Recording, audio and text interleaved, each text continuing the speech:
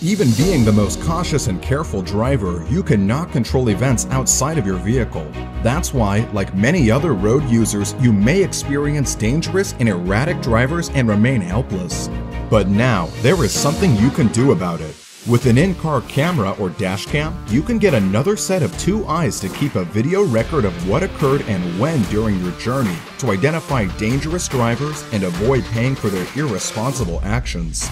Well, several companies are offering dash cams. Are you confused about which one to choose?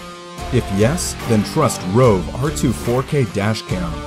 Today's most advanced and powerful 4K video car dash camera with new advanced features that can keep ahead of its competitors.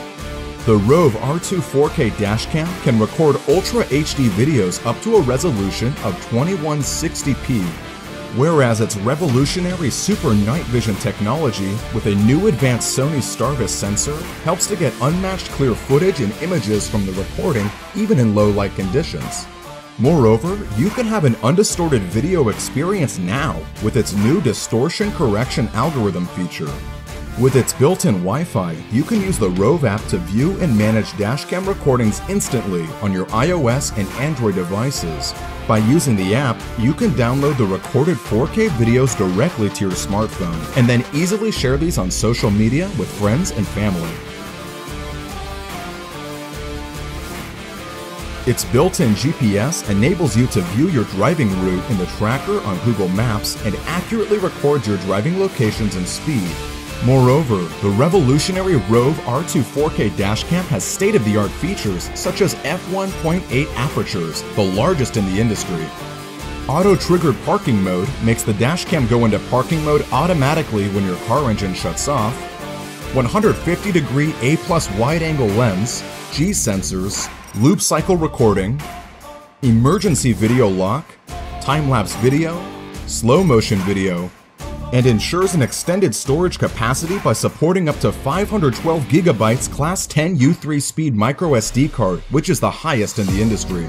Before choosing any dashcam, temperature guidelines are an essential factor that matters the most. Rove R2 4K is designed and tested to function and withstand extreme higher heat and cold temperatures geographically. It can work in extreme cold of -22 degrees Fahrenheit to extreme hot 176 degrees Fahrenheit. Moreover, the Rove R2 4K comes with a beautifully written professional user manual, which is easy to understand and detail-oriented for any dashcam enthusiasts. It is easy to use and easy to install. Here one of our reviewers said, "I am 91 years old and I love it. Easy to install and operate. If he can do it, then anyone can do it."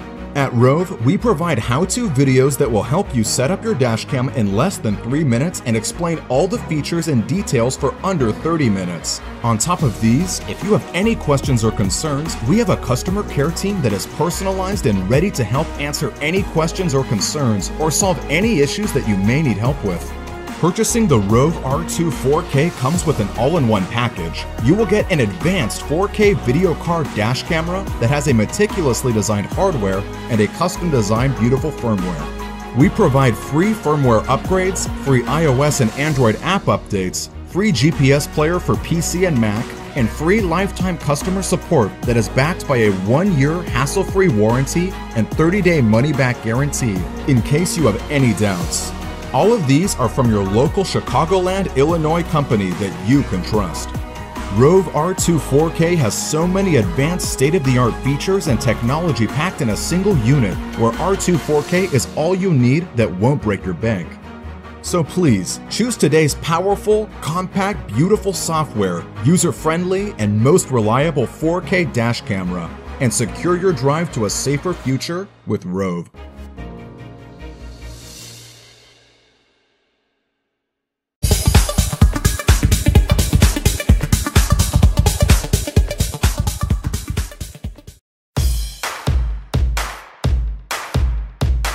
Got me an actual refrigerator from JoyTutus, so let's first go ahead and unbox it and we'll look at it. Alright, first what we'll do is cut this tape. I mean, it looks like it is packed well. Nice packed in this foam, which protects it so it's not going to be beat up when we get it. Alright, so the first thing we notice is it's a really nice smooth surface. I mean, it's nice textured here. A nice thing I like too is the handles over here. Open the top up. It's a nice, good door with a nice gasket. So it seals down extremely well, looks like. It's like a magnetic. And it also has this big heavy chain to hold it so it stops. You won't be hurting the door, breaking it back. And then inside we have the bag of accessories. Let's open up the bag of accessories. Looks like we got this is going to be our DC plug. Check it out, package. Oh yeah, nice cord. Actually a real nice cord. Let's see what we got else in the bag here. Owner's manual. Okay. It looks like inside here we have the transformer, which is 110 to 240 volts, 2.5 amp, and the output is 14.5, 6 amp. Plug in our 110 cord right here, right into a wall outlet. Plug this into the back when we're running off 110. All right, inside the cooler, man, it's actually nice and deep. And then over here we have the display. Peel this off. And one of the cool thing is that's really nice because we have a USB. So if I do have this in the back seat and the back floorboard and the back of the truck or whatever out here, meet what temperature you might want to put it at. When you Fahrenheit to Celsius, so -3 Celsius on seafood, 26 degrees Fahrenheit is what you want to keep it. Vegetables tells you the different temperatures you'd want to keep stuff at, and just adjust your display over here so your temperature to match. I have my cord here to plug it in. I have an extension cord right over there. Now we got it plugged in, and when it powers up, it don't actually come on until you hold this button down for 3 seconds, the on-off button. That will make it come on, and it shows the temperature. What it shows on this display is actually the temperature inside the unit. When you push the plus and minus, it will show the temperature that you're setting it at up and down as you change the temperature. Okay, so what we're going to do is set a little temperature thermometer down inside it, and then we'll see what the temperature will be inside it, see how accurate it is. And what we're going to do now is turn it on, hold it down for 3 seconds. Okay, now we're 1:52 is the time right now, and it says it's 31 degrees. We got it set down all the way on the lowest setting, so we can see how long it would take to get down there. Now it's displaying the 31 degrees, which is the temperature inside here. Okay, while we're waiting for the temperature to drop on this thing, I'll go ahead and go over a few of the other things I wanted to mention. That if you'll notice, it's running right now and it is extremely quiet. This thing, okay, now we've been 45 minutes. You can see this shows we've dropped down to -8 inside here. And I went ahead and put the remote inside here instead of using this. So it's going to take a little bit to drop it down. So I'm sure it probably is -8 in there, but this thing will take a little while to read and drop down. So as you can see inside here, I have the remote part inside here, and holy cow, yeah, it's definitely cold in here. Extremely cold. You can feel the walls. So really cold. I don't want to leave it open too long and let too much of the cold air out.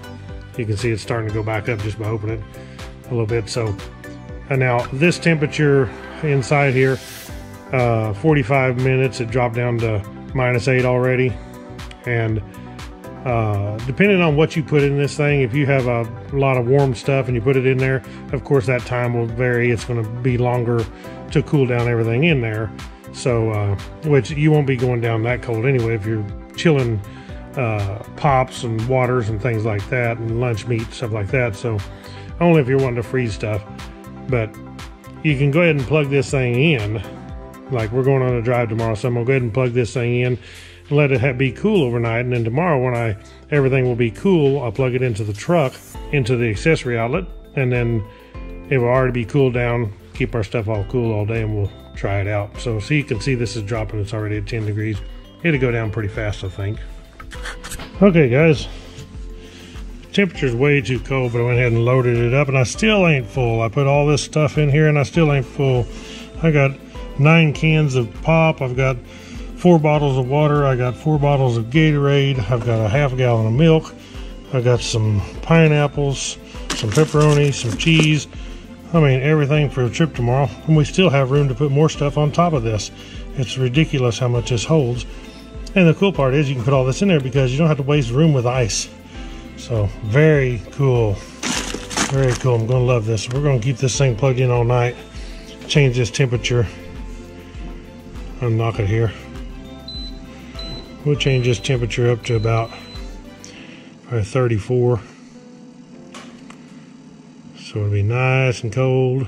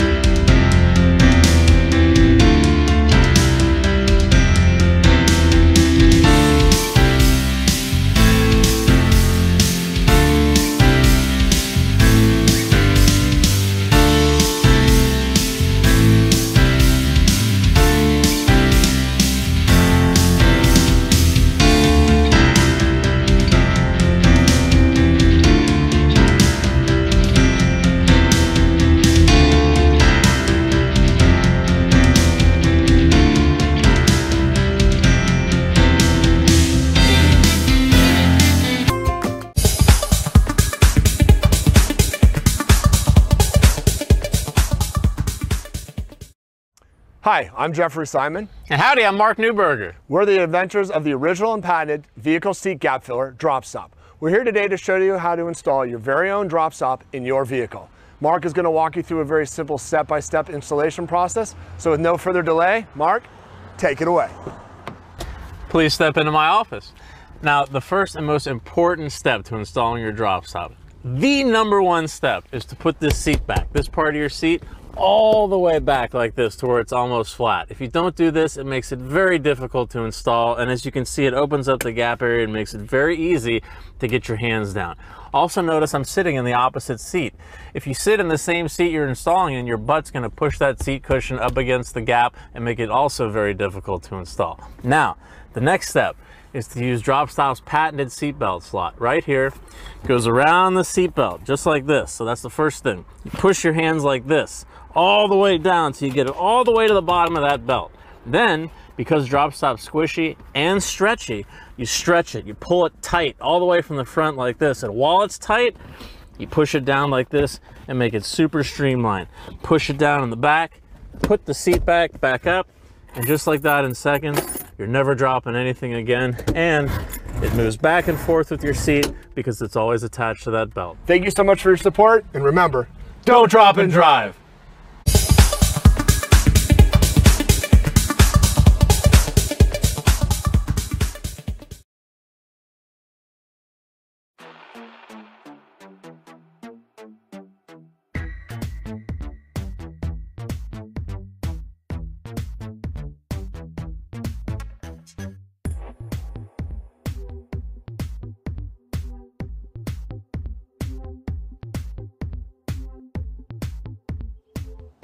Hi, Scott here from Portland, Oregon, getting ready to go on another road trip, this time to Moab, Utah, which is over a 2,000 mile round trip. I like to be prepared when I'm on the road for emergencies. I like a brand that I can trust, like AAA. I like a product that I can depend on, like a AAA premium 42-piece road kit. And I want products that I can use, like a heavy-duty 8-gauge booster cables, flashlight with fresh batteries, and a basic first aid kit. I also want something that stows easily in my car so I have access to it if I happen to need it. Be prepared for life.